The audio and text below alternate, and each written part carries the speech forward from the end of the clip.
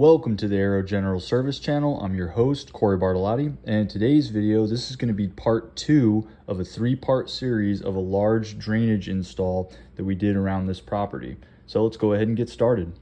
And remember to call 811 before you start digging. That way they can mark out any utilities that may be in the area.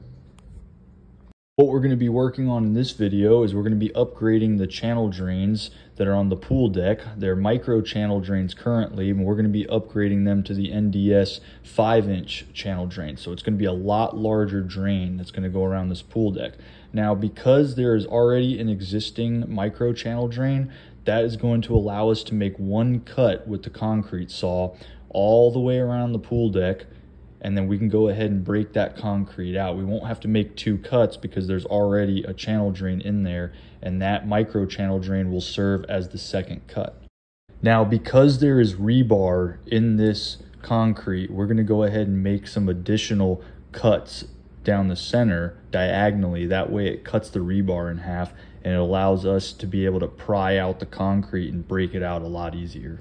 Now, as we remove the concrete, we're just going to be using the Sawzall to cut the old micro channel drain into sections. That way it'll just be easier to pull that out, and we just keep working our way down until we have all of that removed. And then the next step is going to be digging out enough dirt so we can get our new channel drains set in there and level them out properly.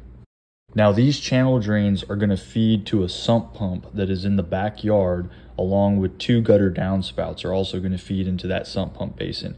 And to watch that video, you're going to want to go and watch part 1 of the 3-part series to see the sump pump installation with the discharge line.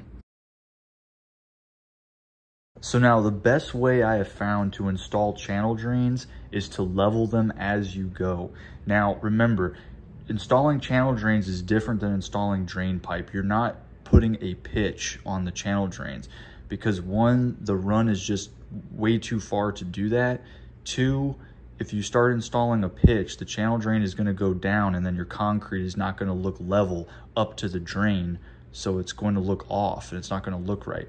Now, you have to remember, when water enters this channel drain, it's going to be going on the path of least resistance once it enters that drain. So it is going to flow in the direction that it is intended to flow, and it's going to find that drain pipe. And once it finds that drain pipe that's connected to the channel drain, that drain pipe is sloped underground, and it's going to take that water out and it's going to evacuate it quickly.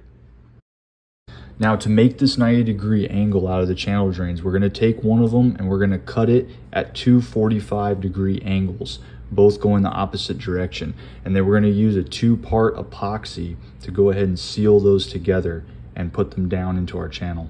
The main line that's going to be connecting to the channel drains is also going to have a gutter downspout dropping into it. So we're going to go ahead and use a combination Y, and we're going to catch that from above so it can just dump directly into the main line and go to the sump pump. All right, now that we have all the channel drains laid into the trench, it's time to go ahead and tape them off, and we're going to mix some concrete and we're going to fill in the sides and smooth out that concrete to give it a more finished look. Now, the concrete we opted to use was the Sackcrete quick dry cement. This stuff has a working time of around 30 to 35 minutes before it sets up and starts to dry. We chose to use this because while we were doing these channel drains, we were getting some showers on and off. So we figured we might as well just use something that dries a little bit quicker. What we did was we made it a little bit more watery than usual because it is a quick dry cement, and that would give us a little bit more working time with it, and it would make it easier to pack down around the channel drain and get it nice and snug on either side of the cracks.